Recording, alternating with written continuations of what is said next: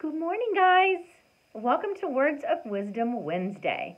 I hope that you get out today and enjoy the sun because it is going to be super cold tomorrow and for the rest of the week. So make sure that you're looking for your jackets tonight and that you have them ready to put on.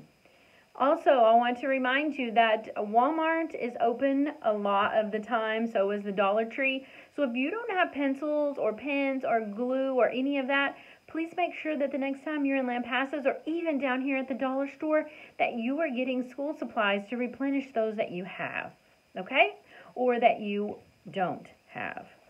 I have a couple of people that caught with Hornet Pride. I'm so excited. Riley Arden was one of the ones for this week. He has made so much progress in a short amount of time. He is always ready to learn, and he has a smile on his face. I'm so glad that I get to see his bright smile every day, and that came from Mrs. Verney. You know what? Every time I see Riley, he has a smile on his face too. So congratulations, Riley. We have another one.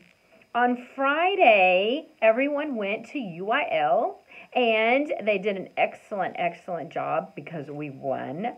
Like, was there ever a doubt? Anyways, we had a student who went around and picked up trash and cleaned up after the other students who didn't do that in the gym during the UIL events.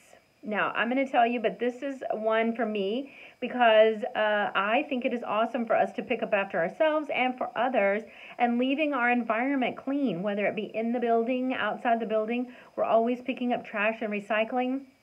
And Jessica Dang and Mrs. Ivy's room was the one who was caught picking up the trash and making sure that Lomita looked really good when we left and not trashy. So thank you, Jessica, and welcome to the Hornet Pride.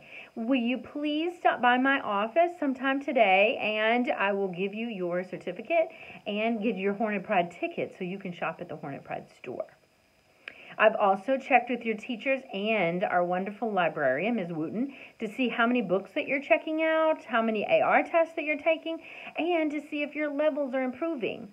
So when you're going to the computer lab to take those tests, or when you're with Mrs. Moresco and she's questioning you, make sure that you are showing your very best so that we know how much growth you have, okay? So, congratulations to our Hornet Pride recipients this week, and I hope that you all bundle up because tomorrow is going to be very cold.